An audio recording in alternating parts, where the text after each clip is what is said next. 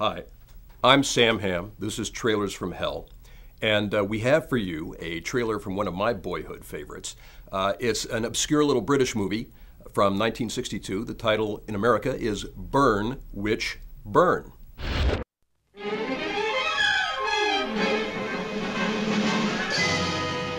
Burn, witch, burn. Now, if you're a lover of fantasy fiction and horror stories, Burn, Witch, Burn, you've hit the trifecta, because we have a screenplay here by Richard Matheson and Charles Beaumont, who are two of the main reasons that Rod Serling has such a great reputation.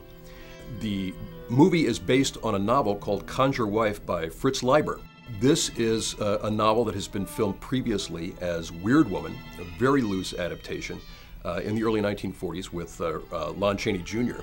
And what we have here is a sort of a more faithful version, which is based on the very entertaining premise that all women, unbeknownst to their husbands, are using witchcraft to advance their spouses' careers.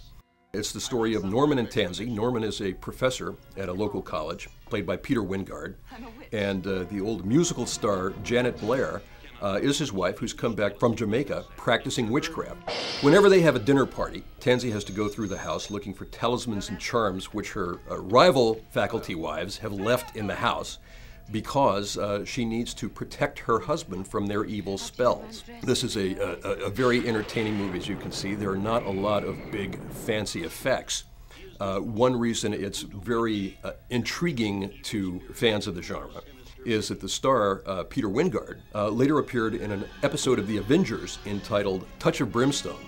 It was never shown in the US during the original run of the Avengers series. It was an episode about the Hellfire Club.